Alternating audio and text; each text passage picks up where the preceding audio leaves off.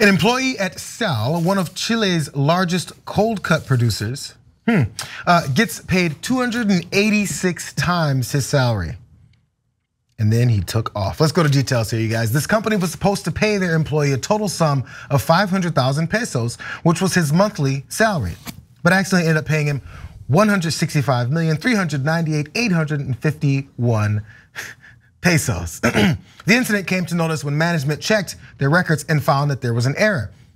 Soon after that incident though, the management at Cial, I hope I'm pronouncing that correct, Cial, reached out to the employee who allegedly agreed to visit the bank to get the amount refunded. However, when they didn't receive that amount back, they tried contacting the man for an update, but there was no communication. The man reached out days later saying that he would visit the bank soon to return the money. And on June 2nd, the man submitted his resignation. There's your money. Now, there's been a few reports that have surfaced that reveal that the man has disappeared. I don't think we need reports to figure that part out.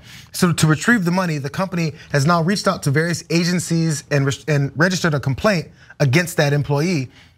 And Twitter is now enjoying this. Let's look at a few tweets that people had as they saw this story floating around. If you need me, I'll just be over here quietly manifesting this for myself as people wish that this happens for them. Another person said, dude got nearly 24 years worth of his pay in one shot. This is the only prayer I have. And on that image, it says, Jesus, I see what you've done for other people and I want that for me. So number one, first off, for those who don't know, who don't live in countries where pesos is the currency. JR, I just checked out on online.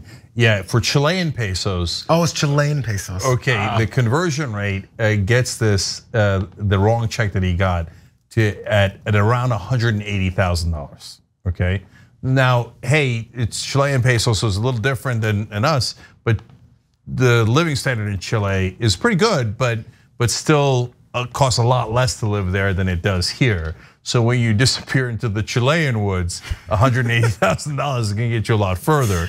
Since we're a worldwide show, also in euros, it's over 170,000 euro is also what he got away with, and he ain't showing back up. They're still looking for him. And again, as I asked, on the top, another poll here, since it's such a tough decision. What's your verdict? Is this guy guilty or is he not guilty for running off to wherever he is now disappeared to with that about $170,000 worth of money? Okay, so that's tyt.com/polls. We'll have the link down below. And I'm conflicted on this one, guys, because on the one hand, I talk about, I love the idea of running away, but for me, it's not after taking money or whatever. I've said this on the show many, many times.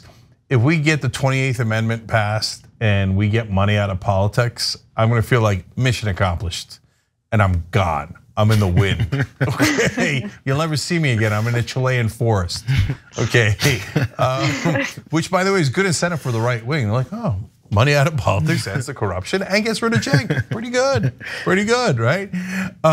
So I feel like they want to jump straight to the last step. Just get rid of Cenk is what they would like. Sure, but hey, get money out of politics and I'll do it. So on the other hand, I'm an employer here, and if I accidentally paid somebody $180,000, I'm like, no, please come back, please come back. So I think I'm gonna have to vote guilty on this one, even though I don't want to. Caroline, what are you thinking? Oh my gosh, no questions down. This man did nothing wrong. I wish him all the success in the world. I only say that he should do some sort of good with the money that he technically earned. So I don't even think there's like too much moral ambiguity here.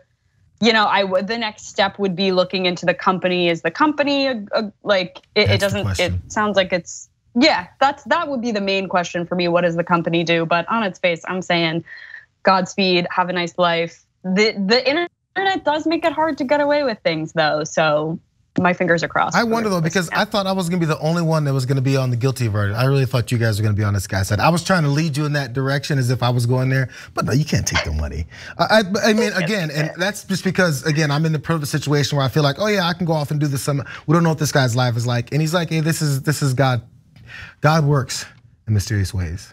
And maybe he's a true believer. Yeah. Maybe sometimes. And by the way, that 500,000 pesos that he was paid monthly, I did that conversion as well. So he gets paid about $536 US per month. Yeah, so 180,000, a lot of money. Okay, so as it is for all of us, but first of all, to answer the question, the company is in the cold cuts business. So, and that was a pretty cold cut. Okay, so that worked out nicely.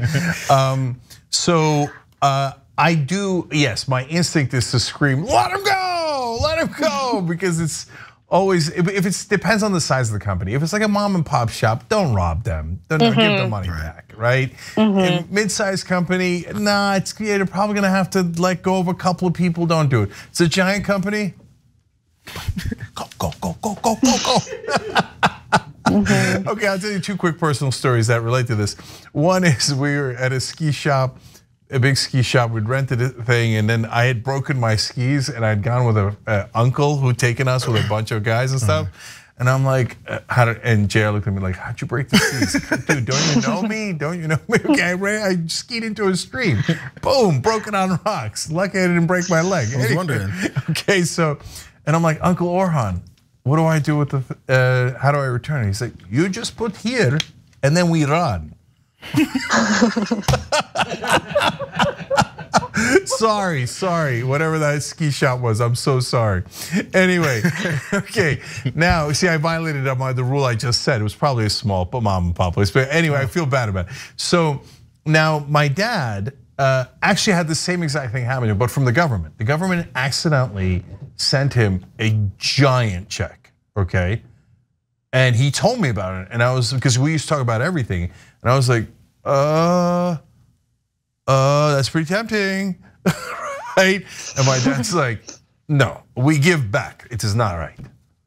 So he gave it back. So his motivation was the moral thing to do. Your father's a moral person. The reason I would have given it back is because I don't need that stress of being on the run, because they will be relentless. A government check? Oh, they're gonna find But the US government? I don't know. No, that's a good point by Caroline. I mean, in their infinite incompetence, is Joe Biden gonna find you? Joe Biden gonna find you. He'd have to wake up first. Yeah, I would plead innocent. I would say, oh my God, I'm so sorry. I don't know. I don't open my mail, whatever. But this is, wow, I'm learning a lot about myself on this segment. I'm picturing Caroline with these giant sunglasses, walking to the bank, taking it out with a duffel bag, and then go. I did just see the Bling Ring, Sofia Coppola's movie about the Hollywood burglars back in the 2000s, and so I'm feeling it a little. I'm feeling some energy is flowing. So note to Cenk, as he mentioned, as the employer, he wants to make sure you don't accidentally cut any checks too large for Caroline. Good to know. Oh yeah, that's true. Yes, but I always go, I'm like, if it's a good company, you're safe. Don't worry, I'm good. US government. Never say never. This is the bonus episode, right? Yeah. I like how Caroline was instantly like, look, he earned it. Well, he did. I mean, it was his paycheck. It is his paycheck, but I'm not sure he earned $180,000 in cold cut work in that. Maybe he just thought he did super well and then just went off the grid and wasn't available to, actually realize that it wasn't really meant for him. Yeah, except for the fact that he's like, yeah, no, I'm gonna give it back to you guys. Right. Yeah, that was the best part. Yeah, and he's like, yeah, no. In that theory. My favorite part was, no, wait, just a little longer. Just a little longer. God. Just booking some train tickets here. Oh, yeah, totally. Exactly. He was Googling like, how do I go? Which woods do I go to? How do I spend money without it being traced? He's like, oh yeah, getting back to you in a minute. In a minute. Okay, going to the library to Google stuff so he doesn't get caught. If that's how it works in Chile. Awesome. Well, this is kind of a Chilean cook-off, if you will. Okay. See, I thought you were gonna end with the first one when you said something else. I forget what the pun was the first time, but I was gonna let that one go. Yeah, you were probably right. Thanks for watching The Young Turks, really appreciate it. Another way to show support is through YouTube memberships. You'll get to interact with us more. There's live chat emojis, badges. You've got emojis of me, Anna, John, JR. So those are super fun. But you also get playback of our exclusive member-only shows and specials right after they air.